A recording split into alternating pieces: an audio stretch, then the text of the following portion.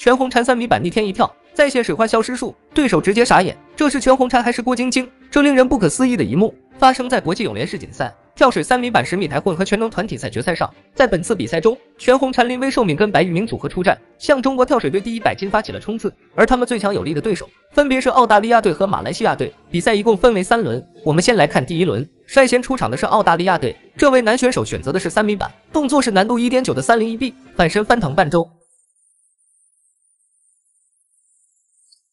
佩德罗夫上来先做的是3米板的动作，即使难度较低，他完成的也不是很好，从起跳就有点歪了，所以没有压住水花，裁判只给出了37.05分。紧接着他的搭档出场，这位美女选择的也是3米板，动作是难度 1.8 的201B 向后翻腾半周。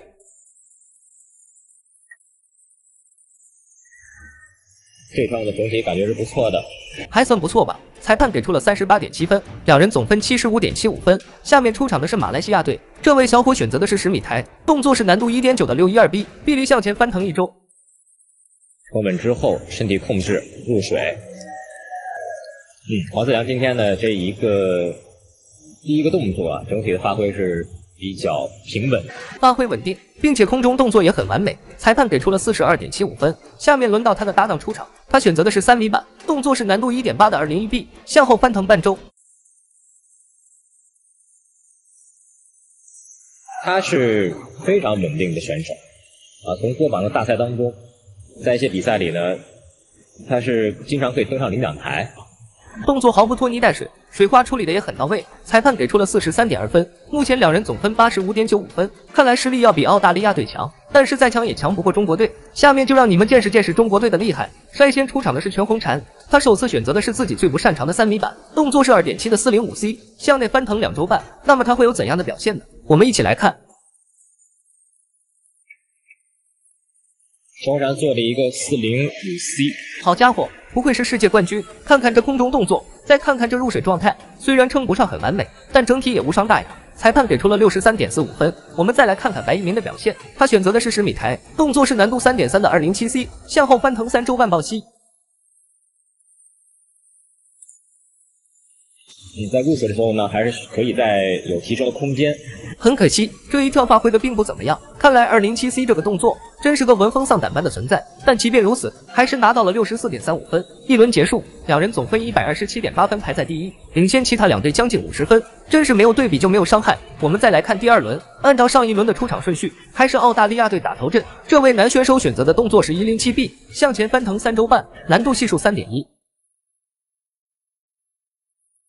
真是太遗憾了，这位小哥在起跳时再次跳歪，裁判给出了60.45分。下面轮到女选手出场，她这次选择的动作是6243D 臂力向后翻腾2周转体1周半，难度系数 3.2。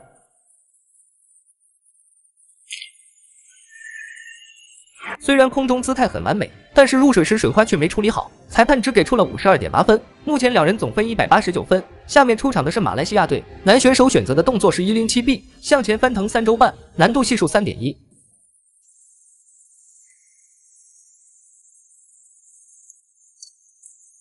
可惜在起跳时稍微有点歪，不过也拿到了相对不错的68.2分。他搭档选择的动作是难度 3.2 的5253B 向后翻腾2周半转体1周半。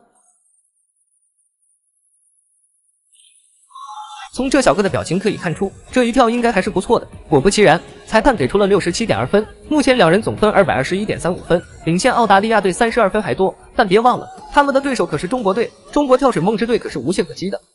全红婵3米板逆天一跳，再现水花消失术，对手直接傻眼。这是全红婵还是郭晶晶？这令人不可思议的一幕发生在国际泳联世锦赛跳水3米板10米台混合全能团体赛决赛上。此时比赛进行到第2轮，就只剩中国队没出场了。那么无敌的梦之队能否给大家带来惊喜呢？我们一起来看。率先出场的是白玉明，他选择的动作是103B 向前翻腾1周半，难度系数 1.6。要有信心、自信，起跳充分，不错。慢镜头可以看出，起跳时踩板有点靠右，不过好在能够及时调整，挽回了一点局面，拿到了37.6分。最后出场的就是全红婵了，他选择的动作是难度 3.2 的6243D 臂力向后翻腾2周转体1周半。那么在他的主场上，会不会给大家带来惊喜呢？我们一起来期待。没有问题，就像是一根针直直的钻进了水面一样。这效果应该不用多说什么了吧？相信解说已经告诉了我们答案。果不其然，裁判都被他的实力所折服，给出了88的高分。2轮结束，中国队以总分253.4分依旧排在第一，狂甩澳大利亚队60多分。不得不说，这差距真是天壤之别。我们再来看最后一轮，由于都只剩最后一跳了，所以他们都增加了难度，并且使出了看家本领。首先出场的是澳大利亚队的男选手，他选择的动作是难度3.2的407C 向内翻腾3周半抱膝。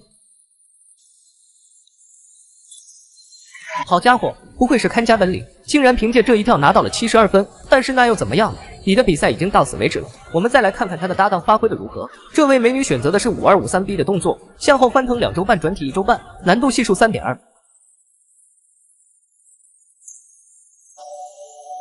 在入水时还是明显的水花没有控制住，整个身体打过了一些。可惜入水时用力过猛，水花并没有压住，最后以51.2分惨败收场。目前两人总分312.2分。下面轮到马来西亚队出场，男选手选择的动作是307C 反身翻腾3周半抱膝，难度系数3.5。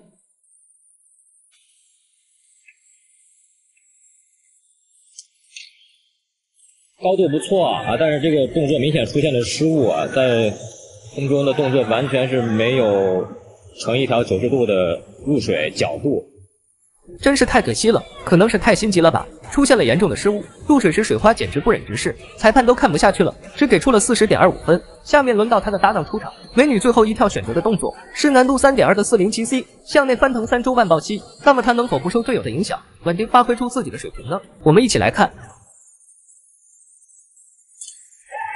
还是非常平稳的完成了这一跳。好在心态足够强大，拿到了81.6的高分。目前两人总分343.2分，领先澳大利亚队31分。压轴出场的就是中国队了，全红婵打头阵，他最后一跳再次向3米板发起了挑战，选择的动作是523-1D 向后翻腾1周半转体翻中，难度系数2.0。好家伙，没想到3米板也能上演水花消失术，裁判给出了47分，不得不说真是太强了。在此小编只想说，婵宝宝啊，咱能不能别这么霸道，给别人留点活路吧。我们再来看白玉明的最后一跳，他选择的动作是难度3.4的307C 反身翻腾3周半抱膝，那么他会给大家带来惊喜吗？我们一起来期待。没有问题，不负众望，最后一跳以81.6分圆满结束。最终比赛结束，中国队以总分382分霸气夺冠，以38.8分强势碾压马来西亚队，并且狂甩澳大利亚队70分。不得不说，中国跳水梦之队的实力简直无人能敌。最后祝愿这两位大神能够早日在207C 这个动作上得到突破。那么你是怎么看待这场比赛的？欢迎在评论区留言讨论。好了，今天的视频到这里就结束了，喜欢的话点赞关注加转发，带您了解更多的精彩赛事。谢谢收看。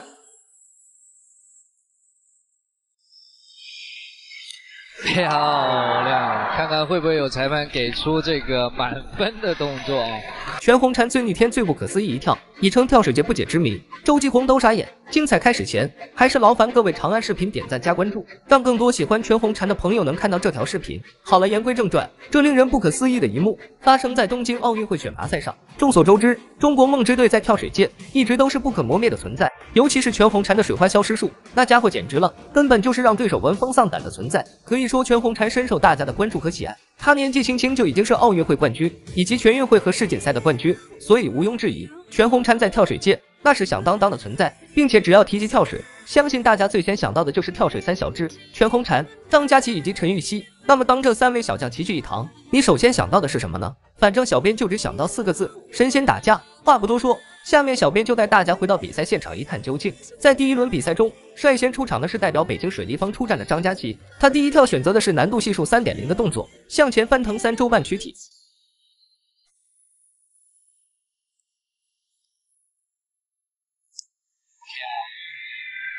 虽然入水不够垂直，但好在对水花的处理还是不错的，最后拿到了81分。接着出场的是代表上海浩沙的陈芋汐，他第一跳选择的难度跟张家齐的一样，都是难度3.0的107B。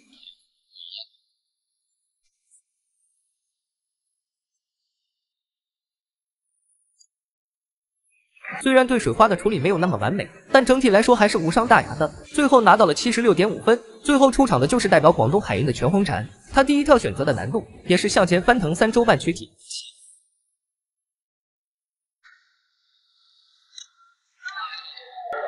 水花处理的很好，但是打开控制的稍微早了一点点，所以水的这个角度有点点。够。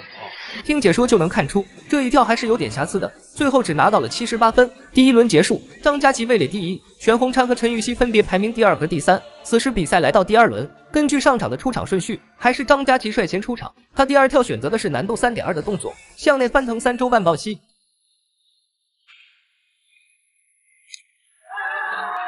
漂亮漂亮！虽然水花压得很好，但是打开的控制稍微早了一点，最后拿到了 84.8 分。下面轮到陈芋汐出场，她第2跳选择的是难度 3.2 的 407C。哎呀，差一点点，很可惜，起跳不是很好，并且还没有把水花完全压死，最后只拿到了 78.4 分。紧接着就轮到全红婵了，她选择的动作也是 407C， 向内翻腾3周半抱膝。漂亮！看看会不会有裁判给出这个满分的动作啊？真的是太完美了，就连解说都被惊到了，真正的诠释了什么叫水花消失术，并且凭借这完美的一跳，最后拿到了惊人的 94.4 分，这也是目前为止3人中最高的分数。第2轮结束，全红婵超越张佳琪上升至第1名。第3轮比赛开始，由于上一轮被全红婵反超分数，所以率先出场的张佳琪提高了难度，选择了 3.3 的 207C， 向后翻腾3周半抱膝。漂亮！只见他非常自信的纵身一跃，整套动作行云流水，看来实力还是不容小觑的。最后拿到了 94.05 分的超高分，目前总分 259.85 分，超越全红婵上升至第1。接下来轮到陈芋汐出场，他这一跳选择的动作是 626C， 臂离向后翻腾3周抱膝，难度系数 3.3。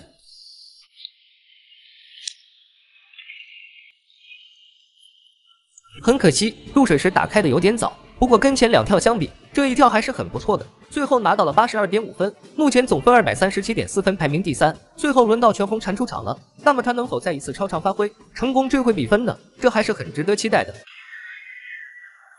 漂亮！看看会不会有裁判给出这个满分的动作啊？全红婵最逆天、最不可思议一跳，已成跳水界不解之谜，周继红都傻眼。这令人不可思议的一幕发生在东京奥运会选拔赛上。此时轮到全红婵出场，她选择的是难度 3.3 的 207C， 向后翻腾3周半抱膝。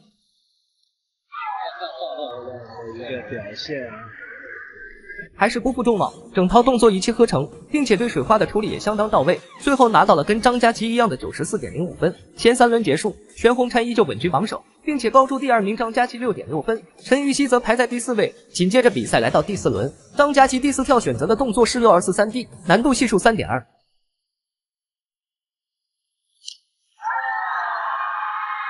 这一跳希望能够给出一个不错的分数。水花仍然控制的不错，但在最后的入水环节还是有一点点的瑕疵，最后拿到了 86.4 分。下面轮到陈芋汐出场，她第4跳选择的动作是 207C， 向后翻腾3周半抱膝，难度系数 3.3。也是一个不错的表现。这一跳还是很不错的，整套动作毫不拖泥带水，入水角度也很好，最后拿到了 89.1 分。接下来轮到全红婵进行第5跳，她这一跳选择的动作跟张佳琪的一样，都是难度 3.2 的 624-3D， 臂离向后翻腾2周转体1周半。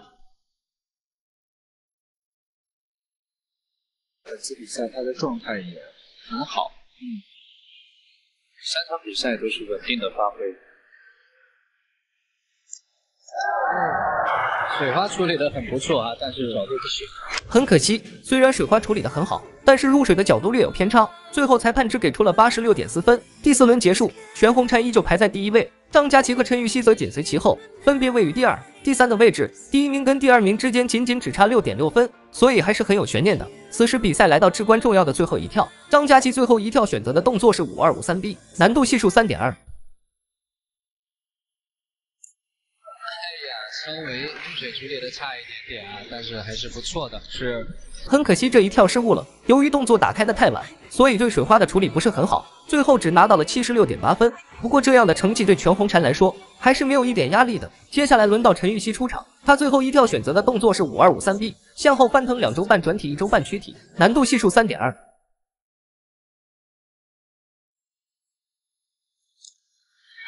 漂亮，陈芋汐这一跳也是完全的不错啊。最终陈芋汐以 83.2 分结束了她的比赛。紧接着轮到全红婵进行她的最后一跳，向后翻腾2周半转体1周半躯体，难度系数 3.2。漂亮的起跳和打开入水啊！是，哎，这一跳我们期待一下这个分数。